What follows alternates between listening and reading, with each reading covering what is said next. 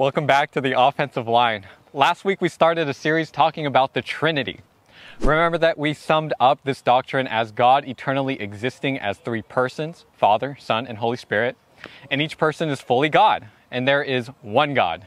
If you're confused by that statement, and you probably aren't alone, make sure to watch the video, and if you still have questions, make sure to leave a comment down below on that video.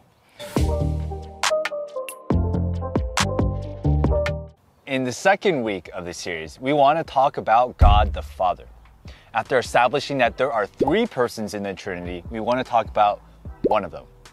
And you can probably predict that the next 2 weeks are going to be about God the Son and God the Holy Spirit. But first, God the Father. God the Father is absolutely holy.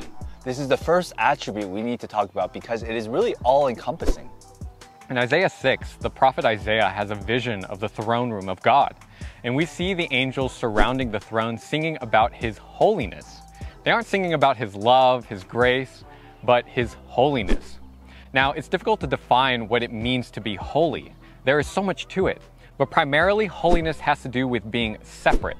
It comes from an ancient word that means to cut.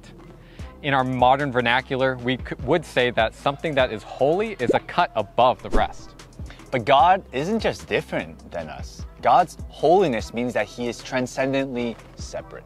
He is so far above and beyond us that He seems almost totally foreign to us. Not only is He completely foreign to us though, but His holiness also means that He is morally perfect and He is free from blemish. God's holiness is a sum total of all of His attributes. Might even be more accurate to say that His holiness refers to His wholeness. A holy God is holy God. God is also a just God. In our world, justice is in keeping with the law. People who break the law are labeled as criminals and must face judgment. But far above obedience to our government's laws is God's divine law. He sets the standard of righteousness. When people break His standard, they are criminals against a holy God. To break His holy law is to do evil. Keeping His holy law is to do good. So His holy law is the very standard of good and evil, because He is the very standard of good and evil. God is holy, just, and is merciful and gracious. While it is true that criminals that break His holy law deserve to be punished, it is also true that God has enacted a way to free us from that punishment. And we know that this way is through Jesus Christ. We'll talk about this more in the next video about God the Son, but suffice to say, God the Father sent God the Son into the world so that whoever believes in Him will not perish but have eternal life. What we deserve as criminals against holy law is hell. But God, in His mercy, gives us a way out.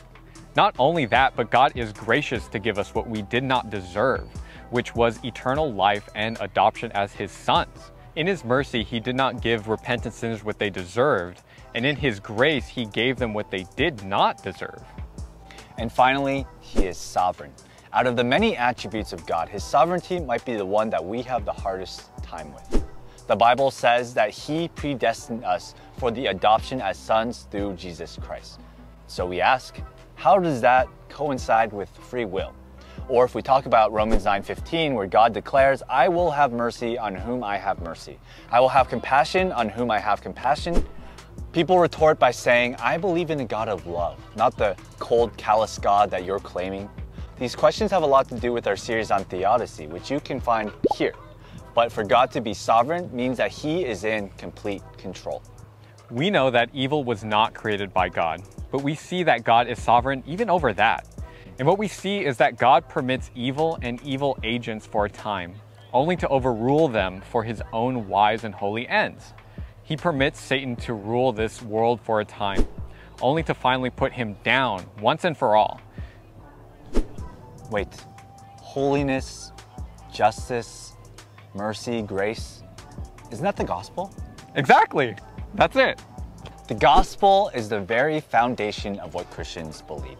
And it is in the gospel that we are able to see all of God's attributes that we talked about in this video.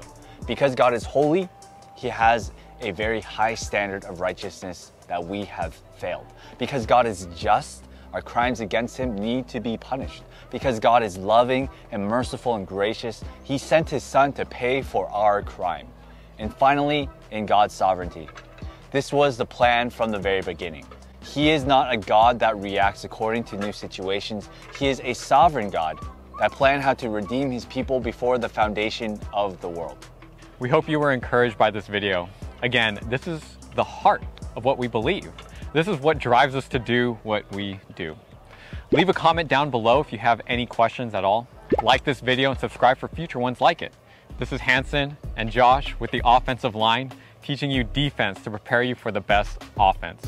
We'll see you next time. Nice.